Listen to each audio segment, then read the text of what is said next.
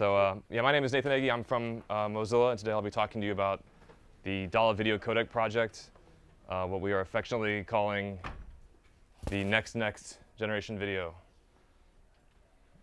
All right. And so start by sort of giving the motivation of why free codecs matter. And so here we're talking about, when we talk about free, we're talking about control and not cost. So the idea is that you should be able to do anything with this video codec that you want to and apply it to any application that you want to and not have to ask permission from anybody. And so if you look at the current video codecs, there are $1 billion toll tax on communication tools. So what this means is that for every cell phone that has a audio or video codec in it, there's a small cost associated with licensing that codec. And if you look at the price of the components of that device over time, they all go down, but the cost of licensing the codec sort of stays constant. And of course, as these things are sold all over the place, this is multiplied millionfold. So there's a heavy cost there. And if you look at also the licensing terms on these codecs, they're really used as kind of a competitive weaponry, right? So the commodity hardware manufacturers will use these as weapons by having patents on some portions of the codec, and they'll have a reciprocal license with other hardware vendors. And what this means is new entries into the market who don't have any of those advantages will have to pay a little bit more, that few cents per device. And that will make them uncompetitive and unprofitable. And so this is a tool that you use to keep competitive markets, your competitors out of the market. And then finally, the success of the internet was based on not having to ask permission, right? So having to license a codec already is kind of burdensome. And if you have an idea beginning from that point, maybe a non-starter. And of course, if you use it, you don't have to beg for forgiveness either. So I work at Mozilla, and we ship a web browser you might have heard of. And we do this through a volunteer network. For many distros, we do this through this volunteer network of distributors, people who run FTP sites, who host the source code, or who host binaries. If you're a small open source project and you're using a codec and you're distributing through the same fashion, we all have the same problem. We can't count how many people are using our products. So for many of these licenses, there's a per user cost. And it's just even keeping track of the number of users is burdensome, and you can't possibly even begin to pay that license cost. And so what a lot of people do is they'll just ignore these costs. And for small projects, you're perfectly fine doing so with the assumption that you're too small to be sued. But what happens is, once you're successful, then you become a target. And so, a famous case is Skype. Started by using VP7 and VP8, and then when they became larger and successful, they had the revenue to then license other codecs like 264. And so there's sort of this tax on success that shows up when you use codecs without being mindful of the licenses. And then finally, the cost of the license really isn't actually the largest cost in deployment. The largest cost is in compatibility. And you think about the life cycle of product for some hardware manufacturers, and they might spend orders of magnitude more on just ensuring compatibility across all their devices and all their deployments. And the licensing fee then is really not so much a concern. And so you might have seen this webcomic. And you think, well, OK, we have all these codecs. We should really just make a new codec that covers these use cases, and then we can get rid of all these compatibility issues. And now you have one more codec that you have to be compatible with. So developing new codecs is kind of missing the point. The compatibility is kind of missing the point here. There are other really good reasons. And so these are all mostly around cost and licensing. So you can't license an encumbered codec if there's no acceptable license. So for certain video codecs, they might, if you call them to license their codec, they'll give you option A or option B. And neither one of these things apply to you. So there's no acceptable way for you to even get a license. And an example of this is for 264, if you are deploying this to a large group of people on the internet, there is a license cap, and so you can just pay the cap and don't have to worry about counting the number of people. But for other codecs like AAC, there's no cap. So you're back to the same kind of problem. There's no license that works for your distribution model. And in some cases, building a new codec then may be cheaper than the licensing terms. The Daala development team within Mozilla is far below the cap for 264. So, and we're not sure what the licensing will look like for 265 exactly. So it makes sense for Mozilla, who has this distribution problem, to build a new, or to invest in the development of this free codec that everybody then can use. And of course, this adversarial licensing is a huge risk in a competitive market. And FRAND is often none of fair, reasonable, or non-discriminatory. There was an FTC hearing in June of 2011 where the intellectual property advisor for a large networking company said that FRAND meant she had to call and sign an NDA before she could get licensing terms. And so if she's under NDA, she can't talk to other people about their licensing terms for the same technologies. How is this possibly reasonable and non-discriminatory? All right, so what we're trying to do with Daala is we're trying to change the competitive market here. Creating good codecs is not an easy problem, but we really don't need that many. We really just need one. And many of the best implementations are already free software. So if you look at the open source community, many of the many of the implementations of these commercial codecs are already open source software. You can use them, and if you have any kind of deployment at scale, you have to go and license the appropriate patents maybe, but they're already out there. X264 and other implementations work great.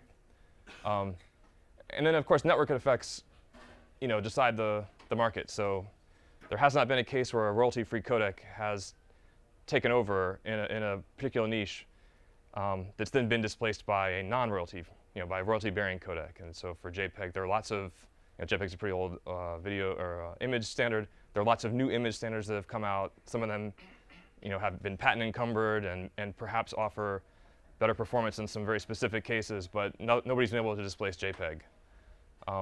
But being royalty-free, is not enough.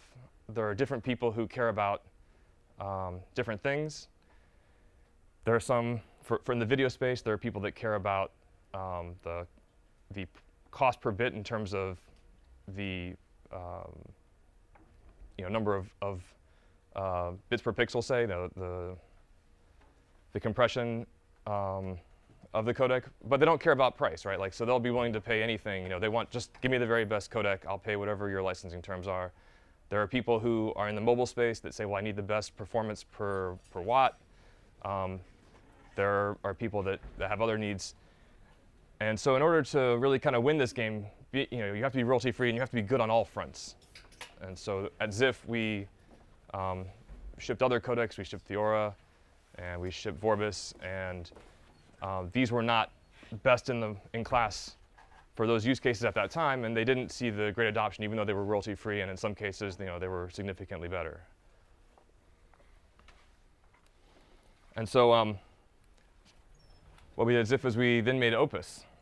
So Opus is an example of a royalty-free audio codec that we did with at the IETF standard body, and Opus is better almost across the board for every use case, and it basically made like 10 other codecs obsolete. You could just use Opus in one place, and you could handle all use cases from very low quality voice communication all the way up to low latency, high quality stereo, high bit depth music quality.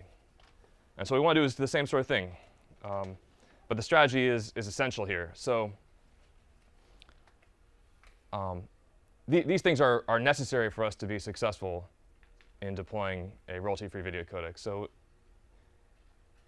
we need to design alternatives to avoid the worst patent thicket. So it's not enough to be just avoiding existing known patents, working around them. We have to actually have a story that's compelling that we can tell people about why we're royalty-free. So just going and saying, well, we read these patents and we navigated them, isn't sufficient, because those people aren't going to also read those patents. The people you're talking to, who may use your technology, they don't want to invest the time in that. And so we have to have a compelling story. We'll read and analyze patents and publish the results, and often the advice there is that you should not publish your patent analysis because it kind of gives your competitors a blueprint of how you might defend this in say patent court. And the point there is that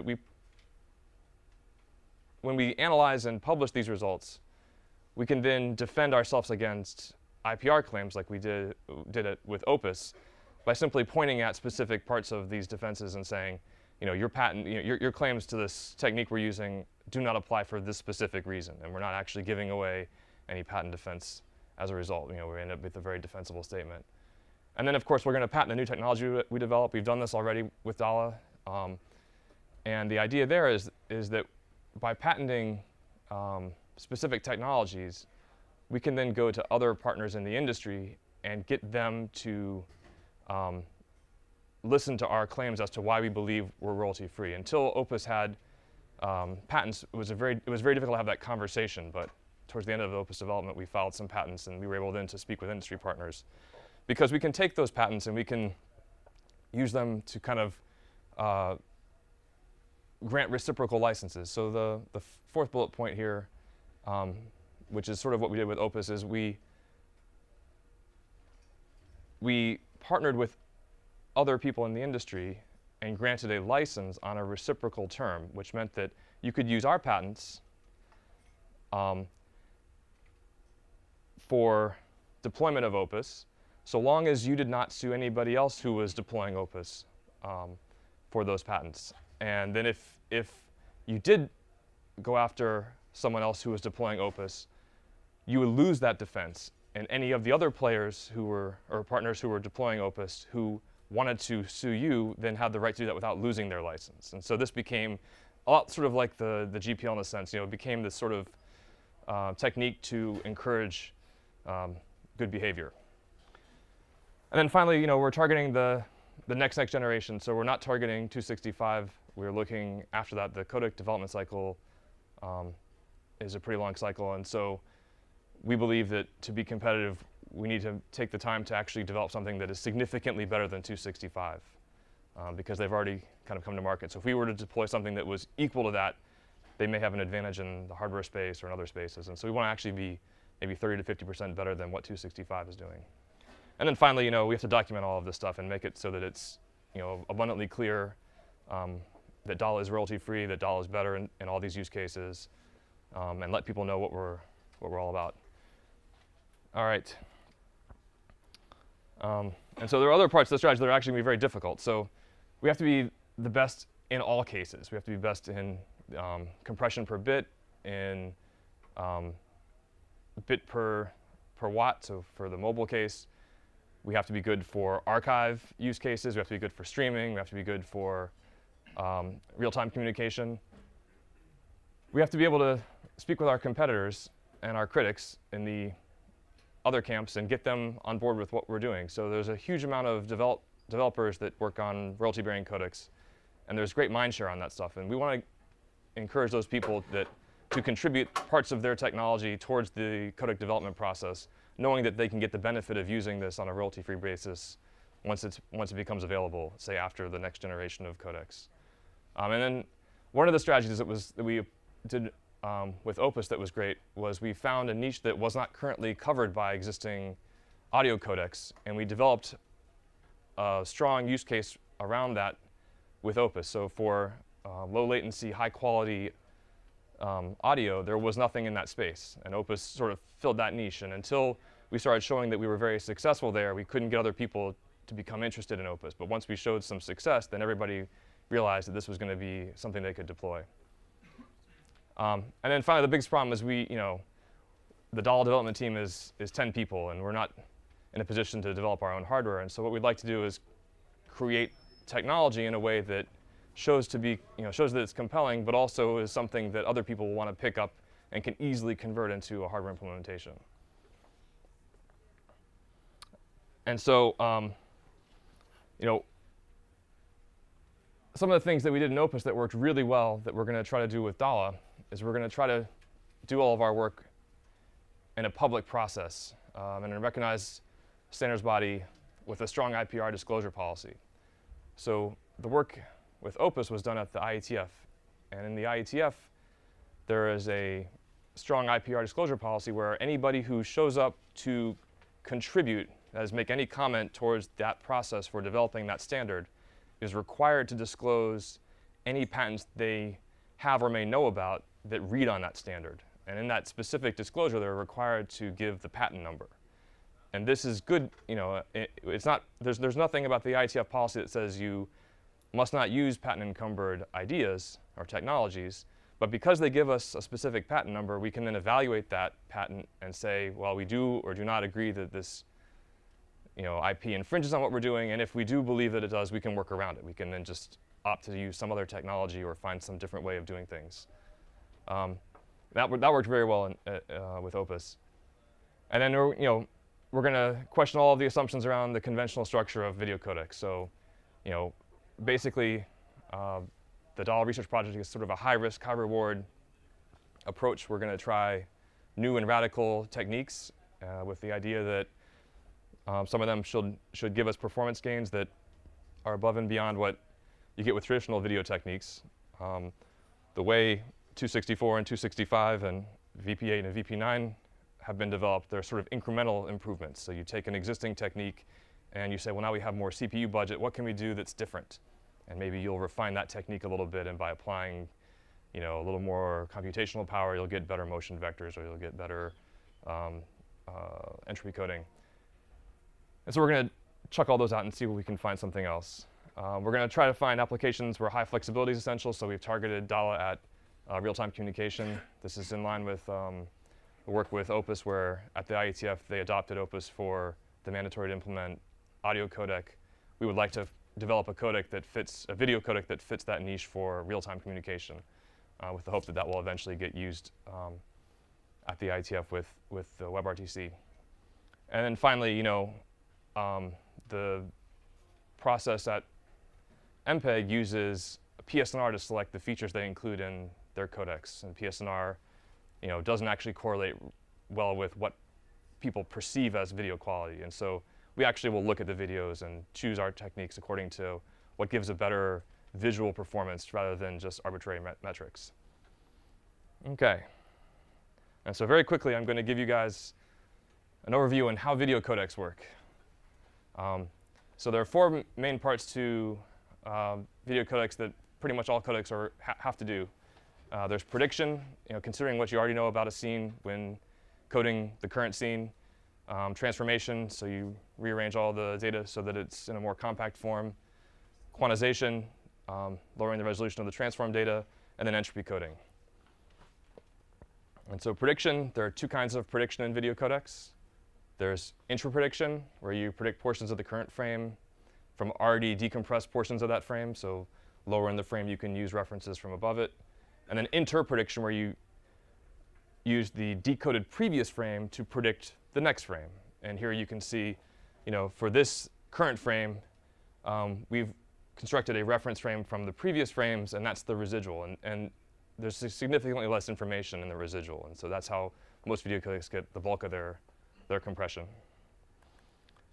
We do transformation, so most codecs use a 2D DCT, which takes, you know, some spatial domain or some image information, image pixels, applies the transform into a more sparse domain, keeps just the highest coefficients, and uses those as what it codes.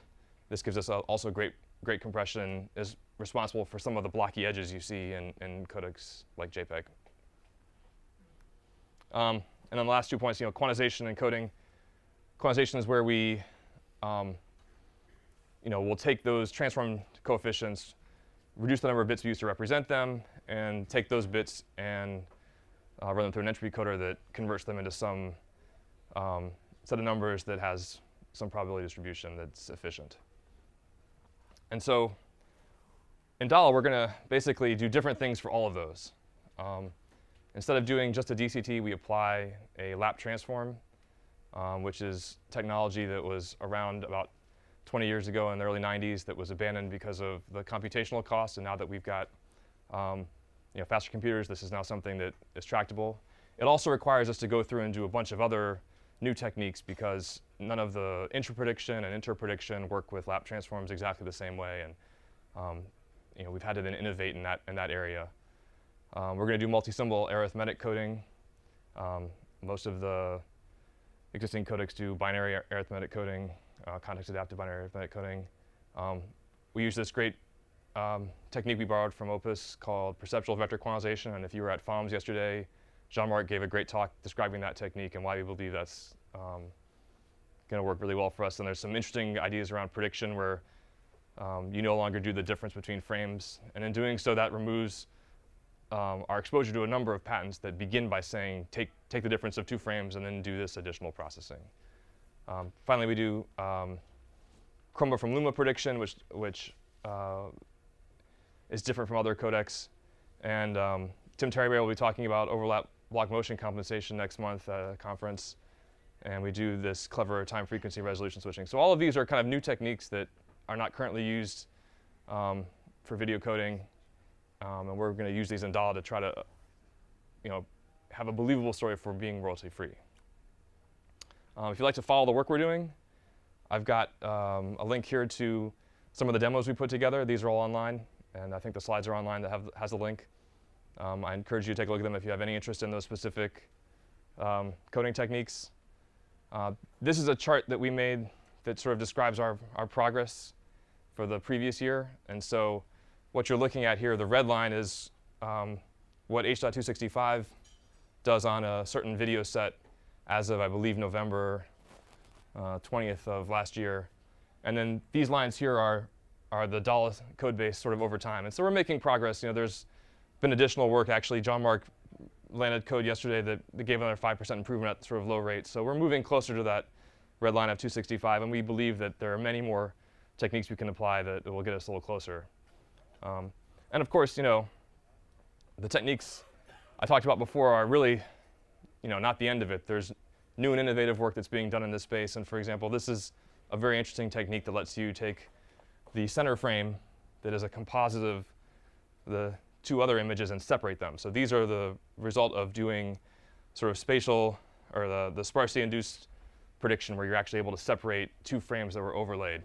And this has computational cost that may be tractable in the next few years. So there are ideas that are new that haven't been currently deployed that we believe we can get a lot of gains out of. So what's the road ahead look like? As that slide showed, we've been making some progress with these new techniques. We've had to sort of innovate and find new ways to work around problems introduced by using lap transforms, but there's still a long way to go. The industry is currently looking at deploying 265, HEVC, which is 265, and VP9. So they're not really focused on the next generation. They've got a lot of work ahead of them. But we'd like to, take that opportunity to innovate and make Daala something that will be competitive. So we'd love to get help from people. And we just, in particular, are looking for application domains where there's some novel use case that isn't currently covered by video codecs. And if there's something that you think would be interesting, maybe around video conferencing or any of those areas, please talk to us and let us know. We'd like to accommodate that. All right. So I'm open for questions. Thank you very much. Thank you.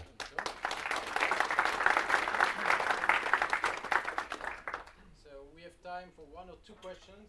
So first off,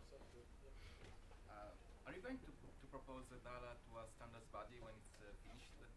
Absolutely. In fact, we're going to be working with the standards body hopefully before we. Oh, I'm sorry. So to repeat the question, the question was, will we be proposing Daala to a standards body at completion?